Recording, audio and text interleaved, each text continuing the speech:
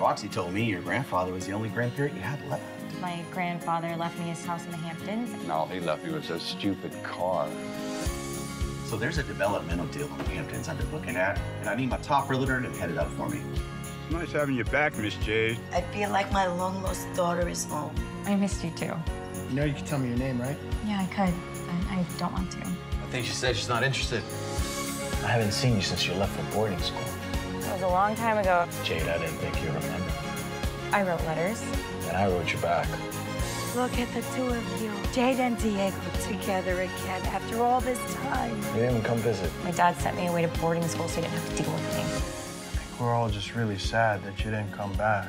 You've been waiting for this woman for 20 years. I know you're following me. I'm not following you. You're not a stranger. You know her since she was born. Yeah, and we lost touch since we're 10. When we're 16, we'll come back here and get married and run away together. You two are inseparable every summer. She needs a shoulder to cry on.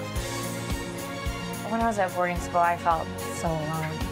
Nobody loved me or wanted me. I did.